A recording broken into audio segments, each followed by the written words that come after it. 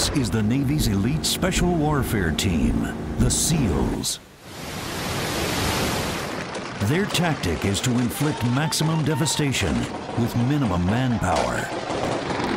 Their attack relies on intense violence and an all-out fury to stun their target and quickly fade away in the confusion. They've been called the world's most effective fighting force. They can operate in any environment, jump from planes, drop from helicopters, dive into the ocean and stay submerged for hours, and emerge ready to fight. For SEALs operating far from the protection of the main force, the difference between living and dying is measured in seconds and depends on seeing and engaging the enemy before they can be seen. Today, thanks to Navy surgeons, SEALs have a new fighting edge: laser vision.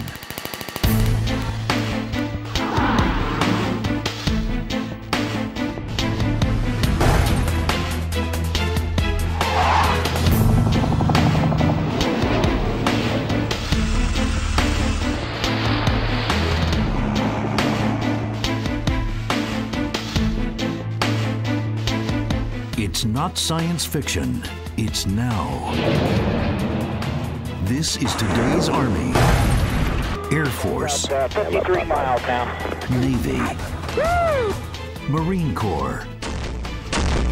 Together, they're the most advanced fighting force on the planet and beyond. The biggest advantage in combat has always been to be able to see your enemy before he sees you. Today, that means orbiting surveillance satellites capable of reading the license number on a vehicle 500 miles below. Or goggles that can amplify the light of a star thousands of times and turn night into day. Tight formation coming in. It means a pilot sitting in a control room in New Mexico can track down an enemy on the other side of the world, and if necessary, lock up target 5, eliminate them. 2, 1, impact. New technologies have enormously enhanced our ability to see the enemy first. But these are all just extensions of the human eye, and they are all subject to its limitations. Right now in the Air Force, over 45% of everyone in the Air Force is nearsighted and needs corrective lenses in order to do their jobs. Perfect. Colonel Charles Riley is an ophthalmic surgeon and consultant to the Air Force Surgeon General for refractive surgery. For more than a decade, Dr. Riley and other military surgeons have been using laser refractive surgery to enhance the human weapon system. We talk about upgrading our avionics in an airplane so they can see out further, see the bad guys sooner. Well, that's what we're doing with our laser for the human weapon system. The most important weapon system in the cockpit is that human. And so to be able to offer them that upgrade in their avionics is priceless. It really is priceless. In 2000, the Department of Defense established the Warfighter Refractive Eye Surgery Program. It grew out of an experiment begun years earlier among the Navy's SEALs. SEALs go through what is considered to be the most mentally and physically demanding of any military training. Glasses or contact lenses are not an option. Rather than lose well-qualified candidates because of poor eyesight, the Navy began exploring the potential of correcting their eyesight with laser refractive surgery. In 1997, after several years of highly successful trials, the Navy began offering the surgery to qualified SEAL candidates. Within a year, laser vision correction was adopted for use by the Special Operations Forces in all branches. Over the past 10 years, the mission has expanded even further. Today, all military personnel headed into combat are eligible for refractive surgery. To date, nearly 500,000 American frontline troops have had their procedure. To handle the increasing demand, the military maintains 20 warfighter refractive surgery centers at U.S. bases around the world. Commander Elizabeth Hoffmeister is a flight surgeon at one of them, the Naval Medical Center, San Diego. She was one of the researchers involved in the Navy's trials of laser refractive surgery. We now have 7 centers in the Navy and do approximately 13,000 procedures a year. And the goal would be to not have anyone have to deploy into theater requiring glasses. Commander Hoffmeister used to need corrective lenses, but had the procedure herself before a recent deployment to Afghanistan. It's a huge issue. And that's just for me, I'm a doctor on the back lines, you know. Imagine the benefit to the actual frontline warfighter, and it could mean not just an inconvenience and doing well on the rifle range, but it means the difference between living and dying. It's that important. When we send a soldier off for deployment, that's one of the things that we as commanders have to do. We have to make sure that they are well trained, well equipped. If we can make him better and he is qualified for corrective surgery for his eyes, let's do it. General Frank Helmick is commanding general of the Army's 18th Airborne, the Rapid Deployment Force, and the deputy commanding general of U.S. forces in Iraq. He's had LASIK surgery himself. And our military has an advantage over our adversaries on almost everything, I think. And LASIK surgery is just another indication of that.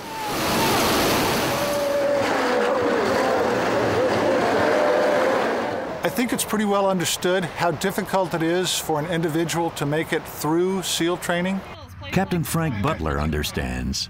Before becoming an ophthalmologist, he was a platoon officer in underwater demolitions with SEAL Team 1.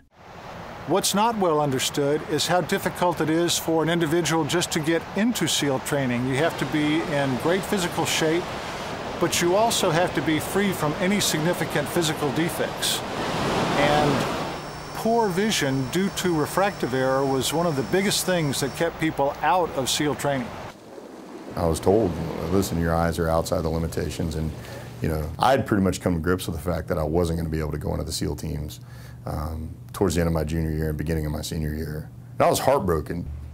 Try to recreate the experience of having to defend yourself. Ever since high school, Clint Bruce wanted to be a SEAL, and he seemed to be the perfect candidate.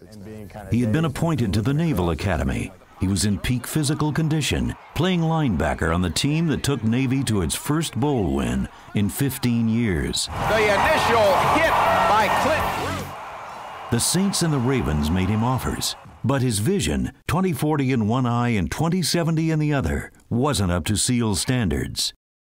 But the SEAL community wasn't ready to give up on Bruce. And that's when they pulled me aside and they said, listen, you did a great job in your interview. Obviously, we know what you're made of because we've watched you play ball for the last few years, and we know you're probably smarter than your grades would indicate. And that's when they let me know about the program. The program was laser refractive surgery. It began quietly in 1993 as an experiment. Captain Butler had convinced the Navy Command that it offered 2 enormous benefits. It would free combat troops from glasses or contacts, and it could greatly expand the pool of eligible talent. Wouldn't it be great if we could fix their refractive error and capture all of these great athletes and great leaders into our community? With the go-ahead from the Navy, the next step was to set up a clinical trial. That took Captain Butler to the Naval Medical Center in San Diego, where he met Captain Steve Schallhorn. Frank Butler and I connected. And we connected in many different ways because he was a full Navy SEAL before he went into medical school and became an ophthalmologist. I was a Navy pilot. I flew F-14s. I was a Top Gun instructor before I went into medical school and went into ophthalmology. And Frank had the vision to say, this could be of great benefit. The clinical study belonged to Dr. Schallhorn. He did 30 patients, and the results from Dr. Schallhorn's study were spectacular. All 30 of the patients had 20/20 vision or better after the surgery, after having had very bad vision pre-op. His results were excellent. Looks good, Paul. Looks real good. In the civilian community, the FDA was also conducting clinical trials. Those results were equally impressive. And I moved beyond that. Environmental concerns and issues that the military had unique to their population, like high altitude, high G, hyperbaria, underwater, blowing sand conditions. It was amazing how well folks did in all the environmental studies that we looked at. Not only did Dr. Schallhorn test the SEALs' vision before and after surgery, he also looked at their job performance. And what do we find? Better performance after laser vision correction. Well, better is a good thing, and that's why I was like, dude, this is pretty darn awesome. And all the studies lined up very similar to that. By 1997, the Navy's Special Warfare Command was making the surgery available to all active duty SEALs and offering it to outstanding SEAL candidates. One of them was Clint Bruce. I remember sitting with my classmates and they said, you know, Bruce, Naval Special Warfare, and it was pretty overwhelming. Captain Butler had decided to give me a waiver that had become available for the special operations community on a test basis, and that if I made it through training, they would have given me an opportunity to go through the procedure. But at least this time you won't be dependent on glasses. It wasn't long before the word was out about the program and the SEALs' new fighting edge. At Fort Bragg, ophthalmic surgeon Colonel Scott Barnes began looking at the potential of refractive surgery for the Army Special Forces. Some of these classified units that don't exist, but if they did exist, they interact with Navy SEALs, Navy special operators, and they talk about what's gone on. Hey, how'd you get this? What do you mean you don't wear glasses anymore? And these classified units are really the elite of the elite. They are really catered to because they do some very difficult, very tough things. And so when they kind of started pushing, saying, hey, we want this laser surgery, it caught the ears of the senior people that kind of run the show in the Army, and they said, hey, we need to pay attention because they think this thing is going to make a difference for them. Since then, the Army has enthusiastically embraced laser refractive surgery. It's estimated that over the past 10 years, more than 200,000 soldiers have had the procedure. One of the first was Dr. Barnes himself. That's great, almost finished. Having a soldier put his life on the line and come back and say, thank you, because I can see, and I did my job, and I came back to my family and my children because I saw through that ambush because you did surgery on me. Priceless. The operational forces, the people that go into harm's way, the aviators, the Marines, they pretty clearly saw the advantages. It became pretty apparent to me that those same advantages, and maybe even more and in a different way, would be applicable to naval aviators. And so I became interested in looking at the aviation side of laser vision correction very, very early on. The whole concept of refractive surgery actually began 50 years earlier as an effort to improve the vision of pilots. In the days leading up to the Second World War, Japan was building the world's largest air force, amassing thousands of warplanes. But they didn't have enough qualified pilots. An unusually large proportion, 44% of Japanese, are myopic or nearsighted. Myopia is caused by a cornea that is too curved for the length of the eye, or an elongated eyeball. This causes light to focus in front of the retina instead of on the retina. The Japanese War Ministry named Tomatsu Sato, a well-known ophthalmologist and researcher, to find a way to treat myopia. Sato made incisions into the cornea, causing it to flatten. This, he reasoned, would move the focus to the correct point on the retina. Although he had some success, his results were too inconsistent, and interest in refractive surgery ended with the Japanese war effort. And people will see the beautiful field. It was revived 30 years later when a flamboyant Russian ophthalmologist, Svatoslav Fyodorov, announced he had developed a cure for myopia. Dr. Fyodorov's approach was to make a series of cuts, radiating from the center of the cornea, producing a controlled amount of correction, a procedure he called radial keratotomy. He set up clinics across the Soviet Union with hundreds of technicians, each trained to do just one specific step of the procedure. The results of his radial keratotomy, or RK as it came to be known, were basically good, but not always predictable. About a third of his patients were overcorrected or undercorrected. RK all but disappeared when in 1980, the National Eye Institute issued a public warning about its safety and effectiveness. That prompted the Department of Defense to ban RK and all forms of refractive surgery for members of the U.S. Armed Forces. The military's ban remained in effect for nearly 15 years until Butler and Schallhorn convinced the Navy that a new form of refractive surgery was worth consideration. PRK, or photorefractive keratectomy, was a totally new approach. It used a laser to reshape the cornea instead of a scalpel. The cornea is protected by a thin layer of epithelial cells which must be removed before the laser can be applied. Each pulse of laser energy is computer-guided to a predetermined spot in the treatment zone, where it removes a minute portion of corneal tissue. After thousands of pulses, the result is a precisely reshaped cornea, slightly flatter, bringing the myopic eye into focus. In the civilian community, early trials showed even patients with high levels of refractive errors were achieving excellent results with PRK. One of the largest clinical trials of the procedure was the Navy's accessioning study conducted by Captain Schallhorn. 700 candidates who failed the vision standards for naval aviation were treated with PRK and then allowed into flight training. And we followed and tracked them through flight training and compared them to their peers. At the end of that study, in that comparison, we found that people that had PRK actually did better. And one important one was they had a lower what we call attrition rate. Their dropout rate was less. And that is very significant because it costs an awful lot to train a naval aviator. So not only did that study allow a wider pool of applicants in to become Navy pilots, which is of great benefit, but it also had cost savings associated with it. So that study was phenomenally successful in that respect. Despite the glowing results, Captain Schallhorn wasn't ready to recommend PRK for naval aviators.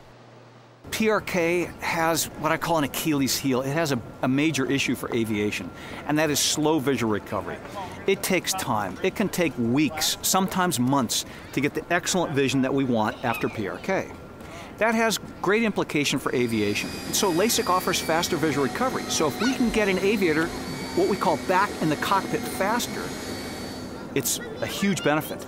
And not only to the aviator, but also in a cost-saving sense, because to requalify an aviator can be very expensive depending on how far outside of a week that aviator is from having landed on an aircraft carrier. It takes a while for the epithelial cells on the surface of the cornea to grow back. As they do, vision improves. But it could take up to 90 days before full correction was realized. 3 months downtime is a serious setback for a Navy pilot. Captain Schallhorn turned his attention to a new variation of laser refractive surgery that had the advantage of much quicker recovery. The procedure, being called LASIK, had a big bonus. Patients were having optimal vision within hours or days, not weeks and months. Instead of reshaping the surface of the cornea, as with PRK, LASIK reshapes the inner tissue of the cornea. An ultra-fine blade cuts a thin flap across the top of the cornea. This is set aside while the laser sculpts the inner surface. Once the proper correction is achieved, the flap is laid back in place. After a few minutes, as the flap dries, it rebonds with the surface of the cornea. No stitches are required. Although LASIK had the advantage of faster visual recovery, the quality of vision, especially night vision, wasn't as sharp as Dr. Schallhorn demanded for pilots. It was at about this time that a new technology came on the scene, wavefront aberrometry. NASA had used it to analyze and correct optical problems with their orbiting Hubble telescope. With wavefront, a beam of light is shined into an optic system. The light wave that's reflected back is then analyzed to detect any abnormalities, even the most minute. Dr. Schallhorn began using wavefront to analyze defects in the human optical system.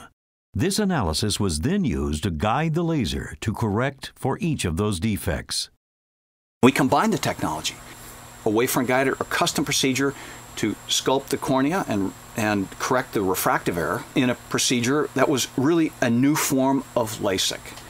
And it was that new form of LASIK that we found overcame the problems that we'd seen previously with LASIK regarding the quality of vision. But Captain Schallhorn still wasn't ready to recommend LASIK. He had one last concern. How stable the LASIK flap is a critical consideration. If an aviator has to eject, we don't want that flap, that LASIK flap, moving.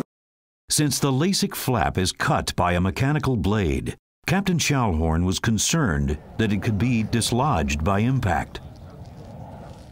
But there was new laser technology on the horizon that appeared to have the potential to create the LASIK flap without a blade. It was called a femtosecond laser, thousands of times more intense than conventional lasers and capable of unsurpassed precision. Each pulse of energy is extremely short, a femtosecond, 1/1,000,000th of a billionth of a second. Firing thousands of pulses along a plane creates a layer of minute bubbles just below the surface of the cornea. The top layer separates as if along a perforated line, creating a perfectly uniform flap without a blade.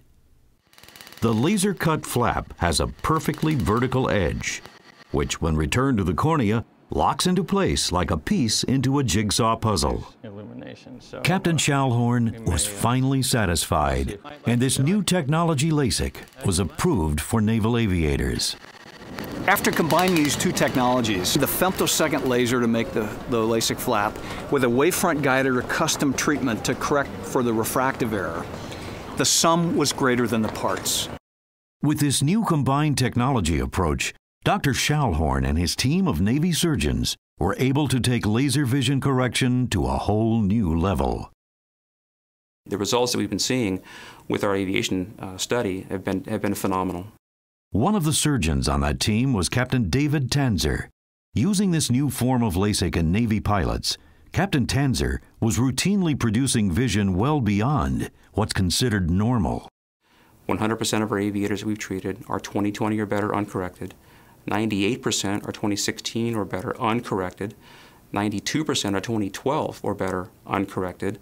And about 35% are 20/10. They max out our eye chart. So we're actually giving them vision as good as they can get. Good. Watch it carefully. Good. Certainly there will be people in the civilian population that achieve these results. Others should not have the expectation of vision of 20/20 or better than 20/20. Epithelium probably is about 50 microns. Dr. Doug Koch is a professor of ophthalmology at Baylor College of Medicine, specializing in refractive surgery. He says fewer patients in the civilian population have the same potential for visual outcomes as Navy pilots. Well, the military's visual results are obviously outstanding, and I think the population is sort of unique. These are people who have very, very outstanding potential for vision. We can help patients understand what their potential for vision will be by a very careful screening process. The Navy's aviator clinical trials helped advance the state-of-the-art in refractive surgery and made a compelling case that advanced LASIK could withstand the most extreme rigors of warfare and flight. We looked at patients before and after this new technology LASIK, femtosecond and wavefront guided. And we found for the first time this new technology LASIK actually resulted in an improvement in night vision on average for patients. The first time we'd ever seen that in a refractive procedure. And that analysis led me to say, finally, I think we're ready to do LASIK in aviators. That opened the door for LASIK in space. And in 2007, NASA also approved the procedure. I wore contact lenses during my 3 spacewalks. Former astronaut Pierre Thuot is a veteran of 3 shuttle flights and has logged 18 hours on spacewalks, all wearing contact lenses. There is that concern that if one of them got dislodged or just moved on your eye, because you can't put your fingers up there and move them back, you'd be in difficulty. I certainly would have preferred to have had perfect vision like I do now, thanks to LASIK. NASA had a strict prohibition against refractive surgery, and Captain Thuad couldn't get LASIK until he left the astronaut program and returned to the Navy. NASA wouldn't have approved LASIK for the astronauts if they didn't think it was, absolutely certain that it would work for the astronauts and would provide them better acuity and allow them to do their jobs better. And that represents a real milestone. NASA looked at the safety and effectiveness of LASIK in great detail over the years, and they have deemed it safe and effective for use in their astronauts. We should take great comfort in that, in knowing that it has reached that level. Due in great part to the pioneering research conducted by the Navy, the combined form of LASIK has become the gold standard for laser vision correction. What I call the best of the best is creating the LASIK flap, the protective LASIK flap with a femtosecond laser, correcting the refractive error with a wavefront guided treatment, which, again, under computer control, sculpts the cornea. That's how far we've gone with this technology. That's the best of the best. Often referred to as all-laser LASIK, this combined procedure is producing a revolution in both the military and civilian communities. It used to be that aviation required excellent vision with no glasses, 20/20 or better in each eye. And with this program now, it's opened the vista up for folks to have laser vision correction and enter as Navy pilots and aspire to a new dream. The two things that mean the most to me about the refractive surgery program is that it has enabled more young men to walk through that front door and have their shot at becoming a SEAL. Secondly, from the community standpoint, it has enabled the SEAL community to make sure that we don't lose someone who might have been a great SEAL just because he needed glasses. I'm that guy. And there's 500,000 other like me that have an opportunity to do something they wouldn't have been able to do were it not for this program and this procedure, and for guys like Dr. Butler. With the military research efforts, they have very much complemented what we knew and learned from the civilian population. They were able to do larger studies, more focused studies on certain types of issues, so that we really expanded our knowledge and understanding of how to make it better, how to provide better quality vision, make it safer, and really broaden the population who can truly benefit from the operation.